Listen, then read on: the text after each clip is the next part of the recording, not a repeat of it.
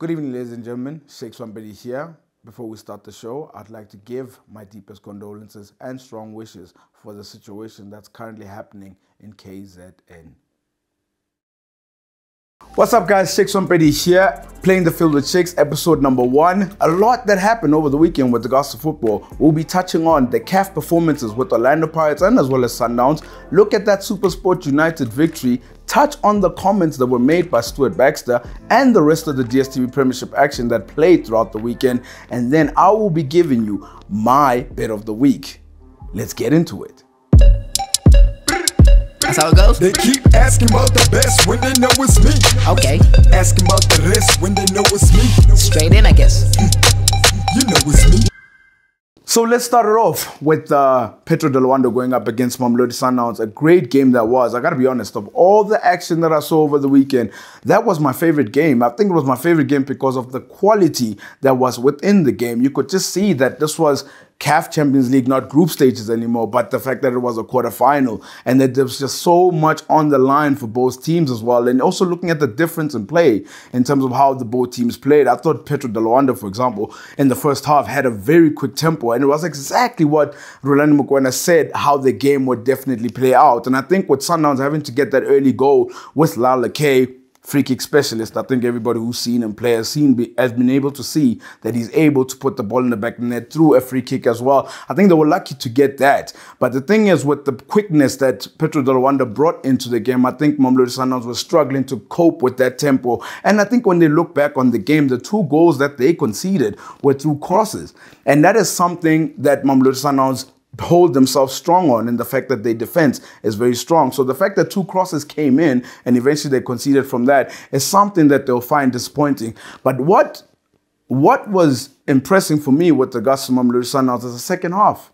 You know, they able to adapt. And that's what I love about Mamelodi Sundowns. If they see a team is playing too quickly, it's either they will raise up their game or at least they will try slow down the game. And that is what they were doing as well. And they had the opportunities. I think if you look at even that Tempest one, that he went past the goalkeeper and he hit the post, which was very unfortunate. But even towards the end of the game, having to get that goal with Neo Maema, you could just see that the spirit within Mamelodi Sundowns was not necessarily gone. And I think with Petro De Luanda, if you've done your homework on Mamelodi Sundowns, you have to be able to kill them off because they're such a quality side. You have to kill them off because if you only give yourself a 1-goal advantage and you give Mamelodi Sundowns the away goal and you still want to go all the way to South Africa in Gauteng and play against them, it's going to be very hard. And I agree with Rolando Mokoena what he said after the game when he said that there's definitely a goal in Pretoria. And I think everybody knows that there's definitely a goal. And I think he was also right when he mentioned that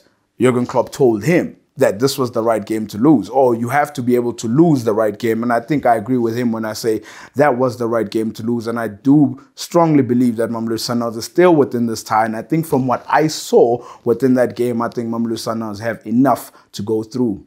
Next, let's get into Orlando Pirates. So obviously Orlando Pirates played against Simba.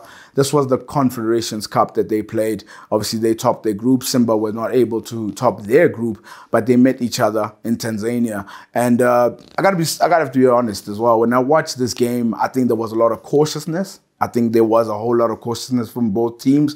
I think both of them knew what was on the line and they were not necessarily trying to go all the way out to try and score the goal because eventually that would leave both teams exposed. I think Orlando Pirates, I think if they have to be honest as well, there were times where you would say they were delaying with time, and I think they were trying to see the game out. If they could leave Tanzania with a 0-0, I think that's something that they definitely would have taken as well. And when I watched the game, the whole 90 minutes of the game, I did not think that Simba were going to be able to breach Orlando Pirates because of the way that they were set up, the way that they had players at the back with Nyauza and as well as Happy Gel as well. You could just see the midfield were not going necessarily forward with Tabang Manare as well. They were sitting within their positions and waiting on the counter every single time they got the ball, always trying to clear it out to Dion Hoto to make that run and have Kwame Pepra in the middle to sort of finish it off.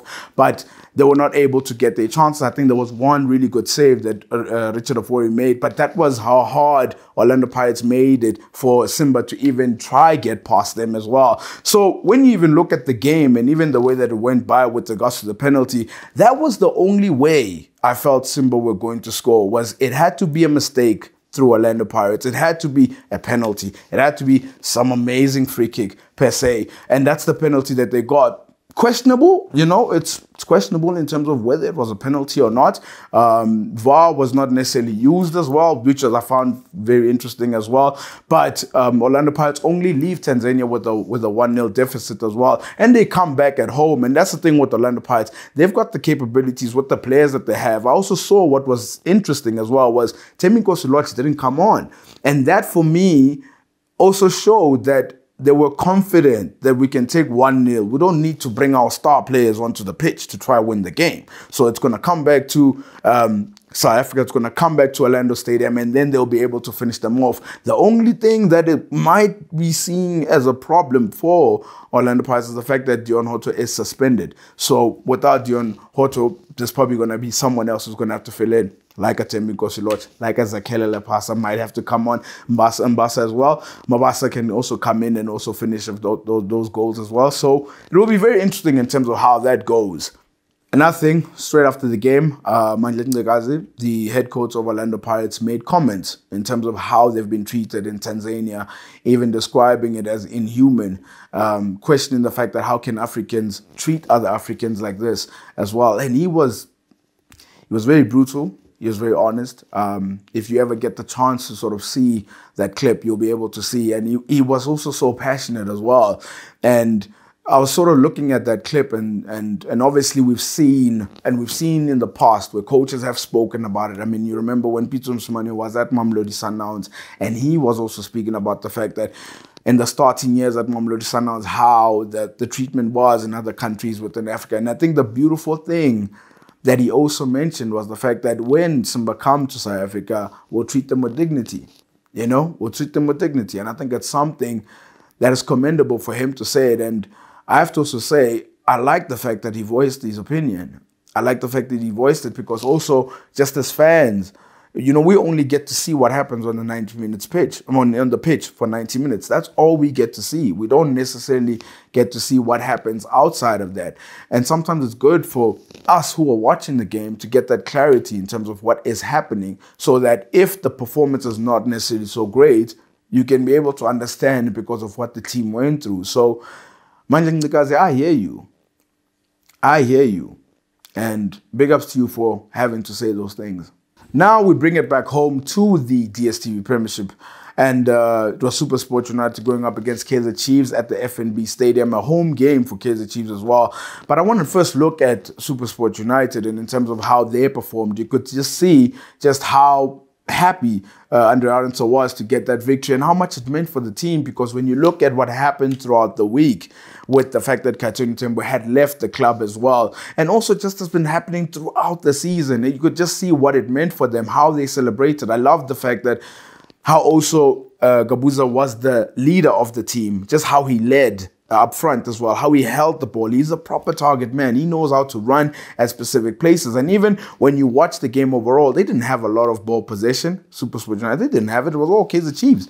But they were able to suffer. And that was nice to see, in the fact that the team was suffering as a whole. They were suffering as a whole, defending for one another. And one moment of brilliance from Gampani Lungu, being able to make that run down the wing and having to find Gabuza as well. I thought that was very beautiful. And from then on, they defended. And you could just see that perhaps maybe KZ Chiefs are not going to be able to get the victory. But just for what it means to the team to be able to be back within that top 8 race and having to stay within that top 8, I think it will do wonders for them. And even for the spirit of the team, I just look at Gabuza, for example, just the man that he is. Before the game had started, there was a picture of him with the Carnatsures Panere.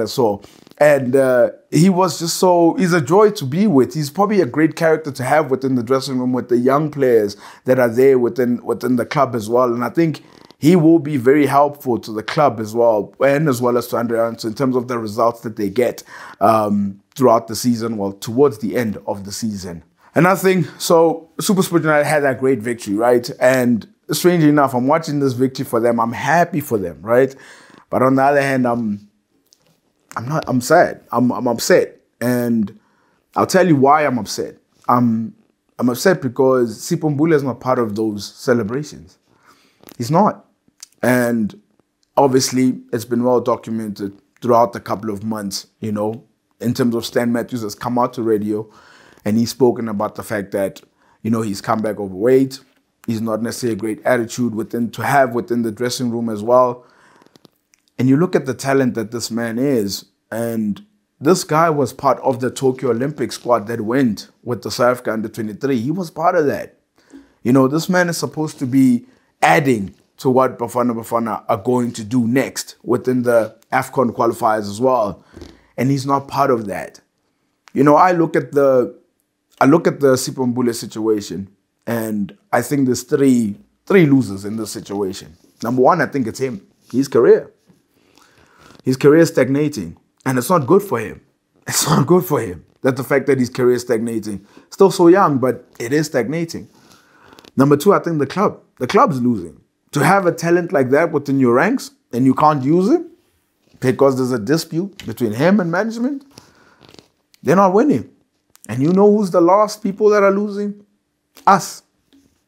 People who watch the game. We can't see the best players. I watch the game because I want to see the best players. Every single game.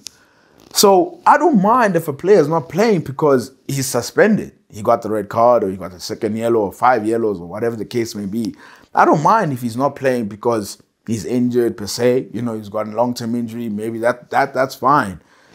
But when it has to come down to issues between the player and the club, discipline perhaps, and the only thing I can do is urge Sipho Mbule to please get his career back on track because everybody needs it. The fans, Bafana, even SuperSport United as well. And I think he is upset because he was not able to get his move like Tebogo Mokoena was. But what is commendable about Tebogo Mokoena, he waited.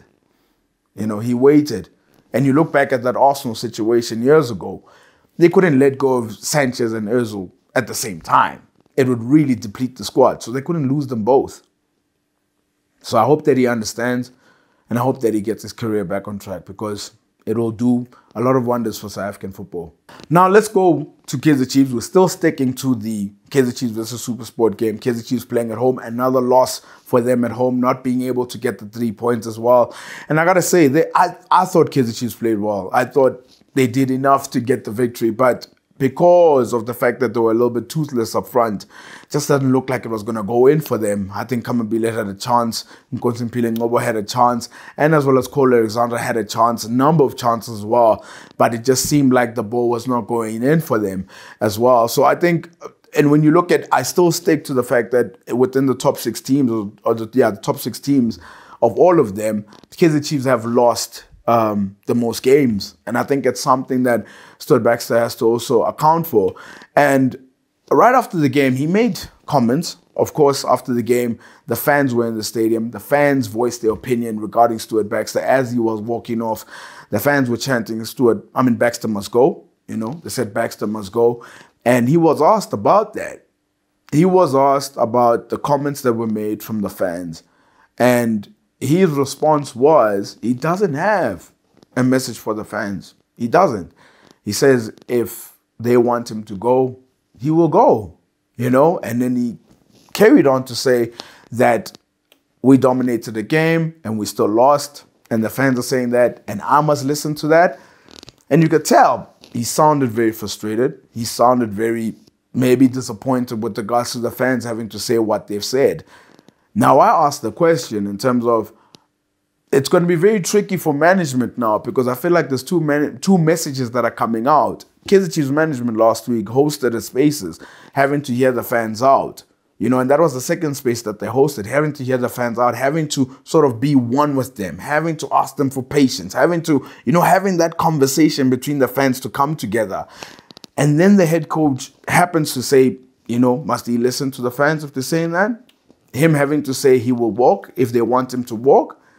I don't know if it's a great thing for the club that the fact that the management is trying to push one message and then the coach is trying to say, if they want me to go, I'll go. I don't think it's very helpful as well. And another thing that Stuart Baxter as well said that also I had to look into was the fact that he proceeded with, while he was saying that in the post-match conference, is that he's the only coach to have brought success to this club in the last 20 years. So I went to the website to have a look at the honors that Kaizer Chiefs have won throughout the years as well, which is great for the club to have put that out so that everybody's able to see the honors that they have. And I got it for you. Just hold on. So I looked it up on my phone, went into the club's website, went to go see what was there. And this is what it reads. In the last 20 years, and I've excluded the years that Stuart Baxter was at the club when he was also winning as well. So I've excluded that. I've just included the parts that he was not there at. 2001-2002 season, Africa Winners' Cup, Coca-Cola Cup, and the BP Top 8. 2003-2004 season, the league title and the Coca-Cola Cup. 2004-2005 season, the league title again and the Coca-Cola Cup. 2005-2006 season, the ABSA Cup. 2006-2007 season, the SAA Super 8. 2007-2008 season, the Telkom Knockout. 2008-2009 season, the MTN 8. 2009-2010 season, the Telkom Knockout. 2010-2011 season, the Telkom Knockout. And then, of course, 2013, Stuart Baxter came to the club. Perhaps I need a definition of what success is, because clearly the club has won. And a lot more in the last 20 years without Stuart Baxter. The next one within the DStv Premiership result, we had the KZN Derby, which was AmaZulu going up against Maritzburg United. Very interesting game to watch. I thought it was interesting because Brandon Truter has gone into this game, he's gone in unbeaten, and he's already collected another 3 points that helps him and his side to climb up the table as well. I think what I like to see was it's something that I'd seen when he was at Swallows, was the fact that the way that they were building up, there was that patience within build-up as well, which was really nice to see. And having to also bring back Leclerc Majoro back into the fold, I thought that was also very nice to see. And then with Maritzburg United, I think Ernst Mendop, with the way that he has his side playing, that were a lot more direct. I think Macheke as well, he sort of was playing the role Shongwane was playing. Do you remember Shongwane? The one who went to the United States? He was playing that role. So sort of having to be direct, running at fullbacks as well. The only interesting thing was that AmaZulu obviously scored the crucial goal and the deserved goal, I would say. But when the spell of dominance went into Maritzburg United's side at points, especially within the second half as well, they didn't look like scoring at all. And you know, it's funny, I actually looked up this stat as well, is the fact that the number of goals that Maritzburg United have also had throughout the season, they've not had 20 league goals. They've not had 20 league goals so far. And even with that being said, I think I look at someone like Sukuna, for example.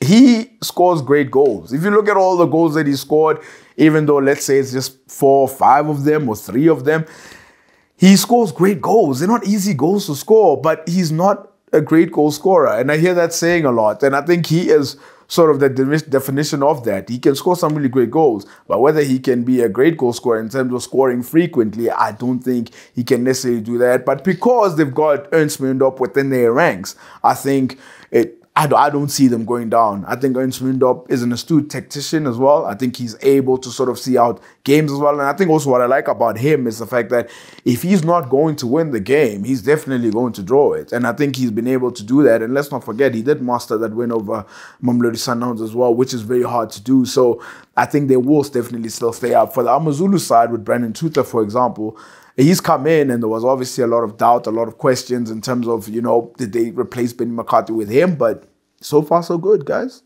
You know, he's unbeaten. You know, he's got 2 league wins, 6 points. He's into the top 8. So maybe it was a good appointment. Another result within the DStv Premiership was Cape Town City going up against Royal AM. The battle for second place, you would say. And I think the way that this game went out, I think it was the perfect result for the way it played out for Mamelodi Sundowns, because they played out to a draw. And you know what that means now with that draw?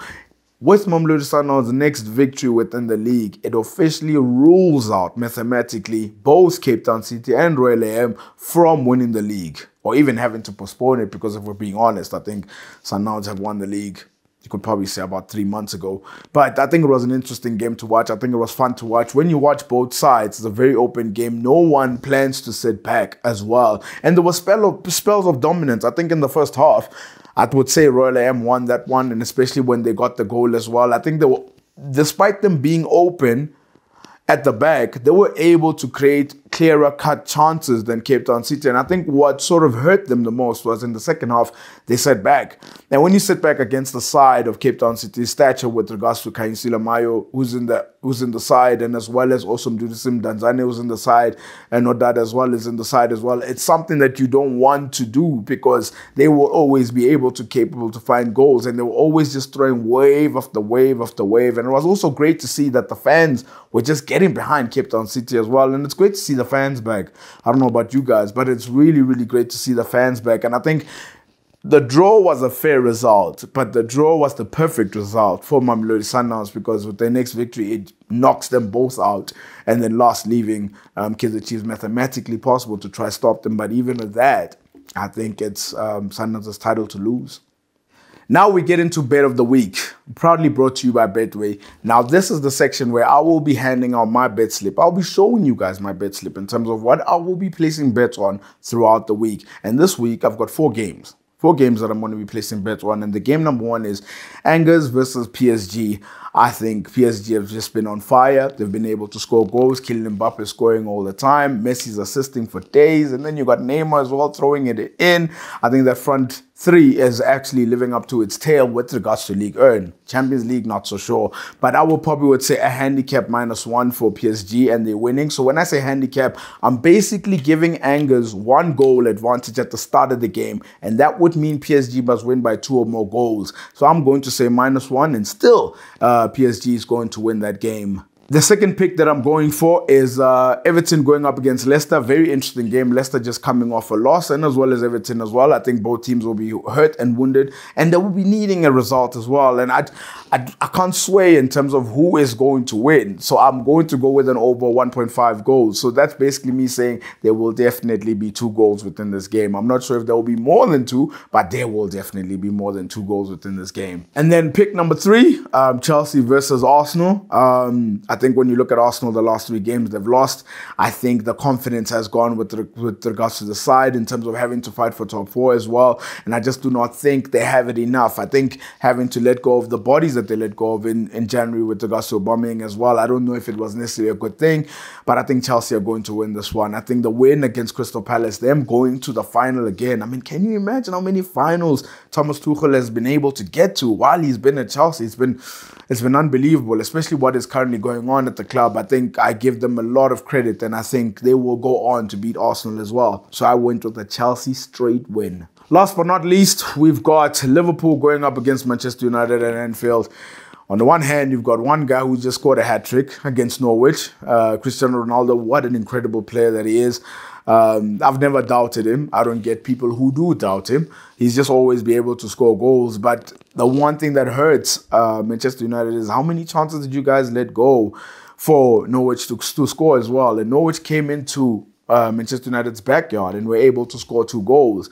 And now you're going to Liverpool's side. You're going to Liverpool's house now. And I think with Liverpool having to beat Manchester City the way that they did and having to reach the final as well, I think it's just going to galvanize them. And I think they're definitely going to score a number of goals. And that's bad news for Manchester United. But one thing I'm going to go with is the anytime goal scorer, Diogo Jota, to score. I think I could have said Salah, I could have said Mane, I could have said Luis Diaz, but I think Diogo Jota will score. Now, that's my bets of the week, proudly brought to you by Betway. Now, don't forget to place your bets at betway.co.za. Lastly, tonight in a couple of minutes' time, it is the AFCON group qualifiers draw that's going to happen. And guess who's part of it? It's the Betway ambassador and Bafana legend, Lucas Hadebe. And I'm wishing him all the best. Hopefully he draws a good group for Bafana. I think we need it.